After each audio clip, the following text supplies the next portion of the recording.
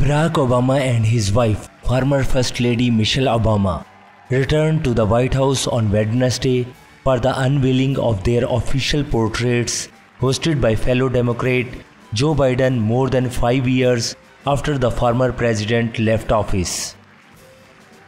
Artist Robert McCurdy put the grey-suited ex-president at the center of his canvas in a photorealistic portrait with a white background that recalls previous portraits he did of Toni, Morrison and Nelson Mandela.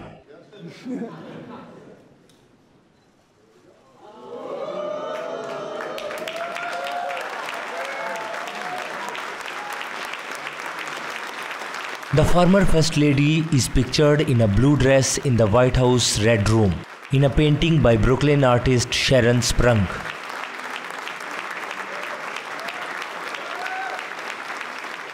Large former portraits of US presidents and First Ladies adorn walls, hallways, and rooms throughout the White House. Obama thanked Biden, his vice president between 2009 and 2017, for building on the work they did together.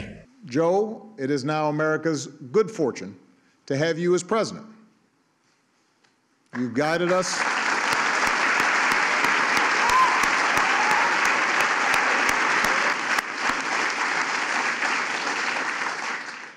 You have guided us through some perilous times. You've built on and gone beyond the work we all did together to expand health care, to fight climate change, to advance social justice, and to promote economic fairness. Thanks to your decency and thanks to your strength, maybe most of all thanks to your faith in our democracy and the American people. The country's better off than when you took office, and we should all be deeply grateful for that. So thank you so much. It is my pleasure to introduce someone who needs no introduction. Michelle was the best thing about living in the White House, and let me tell you, the pastry chefs here deliver delicious pies on request. So that is saying something.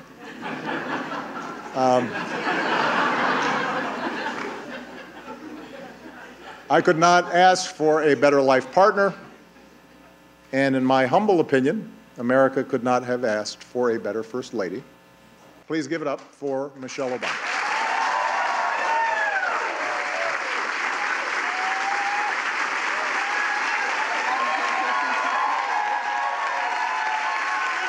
Oh, well, let me thank my husband, first of all, for such spicy remarks.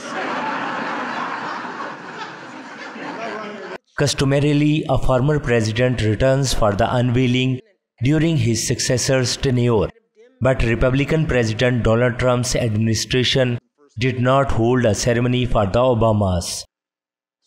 Trump, before winning the 2016 election and succeeding Obama, was a long-time proponent of the birther movement that falsely suggested Obama was not born in the United States and should not be the president.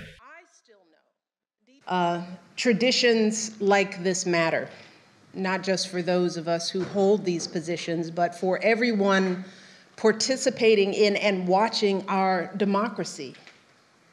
You see, the people, they make their voices heard with their vote. We hold an inauguration to ensure a peaceful transition of power. Those of us lucky enough to serve work, as Barack said, as hard as we can for as long as we can, as long as the people choose to keep us here. And once our time is up, we move on. And all that remains in this hallowed place are our good efforts and these portraits. But what we're looking at today, a portrait of a biracial kid with an unusual name and the daughter of a water pump operator and a stay-at-home mom. What we are seeing is a reminder that there's a place for everyone in this country. Because as Barack said, the two of us can end up on the walls of the most famous address in the world. Then again, it is so important for every young kid who is doubting themselves to believe that they can too. That is what this country is about. It's not about blood or pedigree or wealth. It's a place where everyone should have a fair shot. Whether you're a kid taking 2 buses and a train just to get to school, or a single mother who's working 2 jobs to put some food on the table, or an immigrant just arriving, getting your first apartment, forging a future for yourself in a place you dreamed of. That's why for me, this day isn't about me or Barack. It's not even about these beautiful paintings. It's about telling that fuller story, a story that includes every single American in every single corner of the country. Barack and Michelle, welcome home. Welcome home.